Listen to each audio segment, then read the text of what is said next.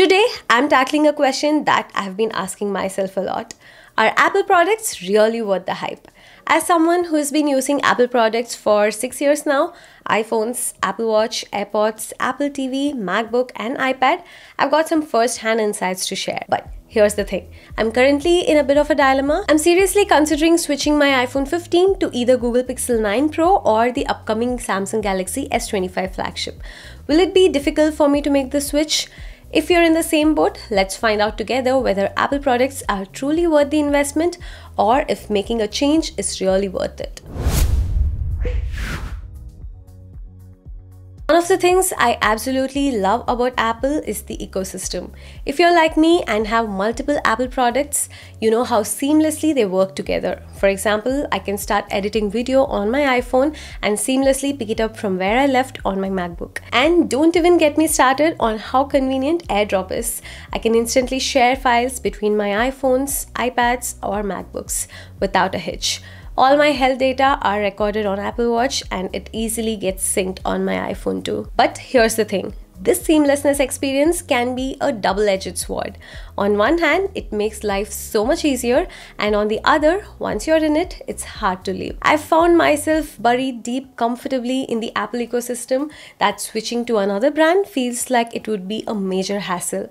This is why I'm a little hesitant about replacing my iPhone 15 with another Android flagship. Would I miss out on all the integration and convenience? For me, the convenience usually outweighs the cost, but this is something I'm really weighing as I consider a switch. Next up, let's talk about the design and build quality. Apple products have always been known for their sleek, minimalist design, and that's one of the reasons why I keep coming back. My iPhone 15 Pro feels premium in hand and my MacBook Pro is a work of art. Seriously, the attention to detail is incredible. I also don't get the part where Apple releases one phone after the other every year and yet all the phones look so alike. I mean, you wouldn't be able to identify if you are looking at an iPhone 13, iPhone 14, iPhone 15 and now the upcoming iPhone 16 as well. So that's a bummer with Apple products. I've recently noticed my phone is getting a lot of these marks. I have never faced this with my older models, but with the iPhone 15 series, both the base iPhone 15 and the Pro gets easily scratched on the screen and as well as the camera lens. I don't usually throw my phone in a bag that has keys or other sharp items, so not sure how this happened, but yeah, not at all happy with that.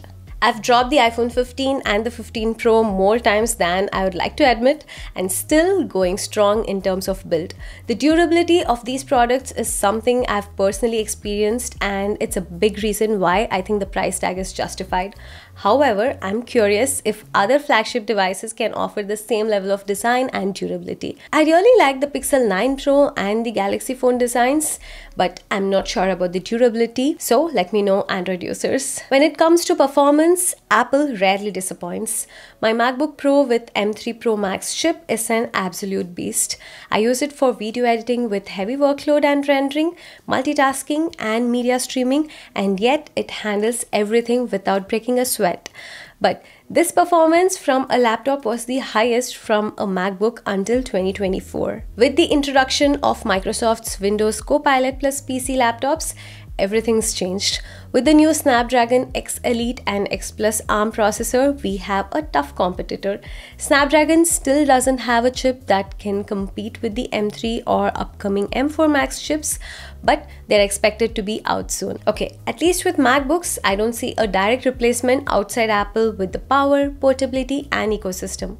When it comes to phones, it's slightly a different story with respect to performance. Honestly, the performance is more than what I will ever need. But that's the thing with Apple. They are always pushing the envelope. If you're someone who needs the best of the best, Apple delivers it. iPhone tends to offer better CPU performance, whereas Samsung tends to provide better GPU performance. So if you're going to play a lot of 3D games, go with the Samsung, and if you want to switch between a wide range of applications quickly, then iPhone might be a better choice. But if you're just checking emails and browsing the web, you might find that you're paying for more power than you will ever use with Apple products. But Samsung has a wide range of cheaper phones which will better suit for those needs. This makes me wonder, would a Google Pixel or a Samsung flagship be more than enough for my daily needs? They've been making significant strides in performance too, so maybe I wouldn't miss out as much as I think. Now, let's talk about the price. Apple products are undeniably expensive, but so are other flagship phones nowadays. I have been comparing the prices of iPhone and other flagships, say Galaxy phones. They have been priced pretty much similar. I don't see a big difference, but after using the iPhone for years, I can say that for me, the value is there. These devices last for years and they also hold their resale value incredibly well. I've sold my old iPhones and Macs and I've been surprised by how much I could get back. And I think this is a big plus for Apple. Finally, let's talk about the brand itself. Apple is more than just a tech company. It's a lifestyle brand. I've noticed that when people see the Apple logo, there is a certain perception that comes with it. For better or worse, Apple products are associated with quality amongst the public. Do I buy Apple products for the brand? Not really. I'm more interested in the performance and the ecosystem, but I'd be lying if I said that the brand didn't play a part in why I keep coming back to Apple. Apple has a way of making you feel like you're part of something special, and that's a big part of the hype. But at the end of the day, it's the functionality and the reliability that keeps me hooked. I'm used to a certain level of consistency with my MacBook and iPhones.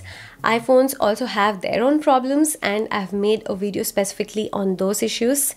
But beyond that, my iPhone is still a very reliable hardware that I've ever used. So, are Apple products worth the hype? For me, the answer is yes. The seamless ecosystem, premium design, and the top-notch performance make it worth the investment. But it really depends on what you're looking for. Do you really get the flexibility and customization that we are used to outside of the Apple? If you're all about getting most value out of your money, then there are cheaper alternatives out there. And as someone who is seriously considering switching to a Google Pixel or Samsung Galaxy, I'm finding it harder than I thought to make that decision. Let me know in the comments below what you think. Are Apple products worth the hype for you? And if you've already made the switch from iPhone to Android, I would love to hear your experience. Don't forget to like, share, and subscribe for more tech insights. Thanks for watching. I'll see you in the next one. Bye-bye.